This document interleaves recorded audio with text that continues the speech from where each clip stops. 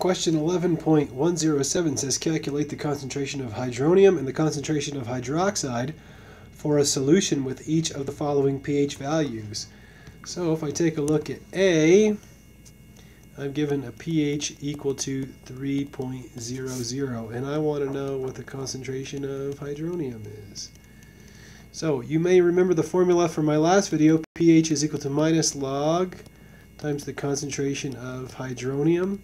Well, we can rearrange this formula and solve for the concentration of hydronium. Therefore, hydronium concentration is going to be equal to 10 to the negative of our pH value. So if we plug in the number 3.00, we get 10 to the negative 3.00, and we find out that our concentration of hydronium, when we put that into our calculator, is 1.0 times 10 to the negative 3 molar.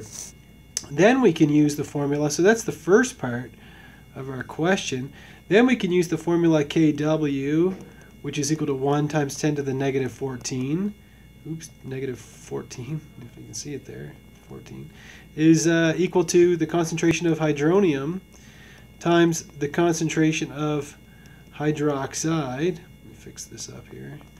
So rearranging this formula, I get that the concentration of hydroxide is going to be equal to Kw divided by the concentration of my hydronium. So I put 1 times 10 to the negative 14. Of course, this is a constant, divided by my 1.0 times 10 to the negative 3.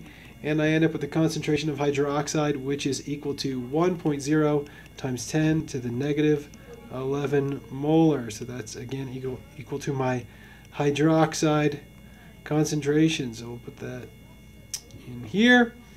Then for part B, so for part B, I'm given a pH value of 6.2. So I'm going to employ the exact same strategy, except now in my pH value, I only have one decimal place. That means I'm going to report my concentrations to 1 sig fig only. Whereas here I had 2 decimal places, and that's why I reported both of them to 2 sig figs and 2 sig figs here. So let's take a look. So if my pH is equal to 6.2, I'm going to punch in using the same formula I did in part A, that the concentration of hydronium is going to be equal to 10 to the negative 6.2, and that equals 6 times 10 to the negative 7 molar. And again, that's equal to my concentration of hydronium. So there we go. Again, 1 sig fig because I have only one decimal place in my pH value. Similarly, I can put in that the concentration of my hydroxide is going to be equal to Kw divided by the concentration of my hydronium. So I put in the value for Kw, which is 1 times 10 to the negative 14. It's a good idea to memorize that number, divided by 6 times 10 to the negative 7. Now when I punch that in my calculator, I get 1.66 something, but that's going to round up. That will round up to 2 times 10 to the negative 8 molar.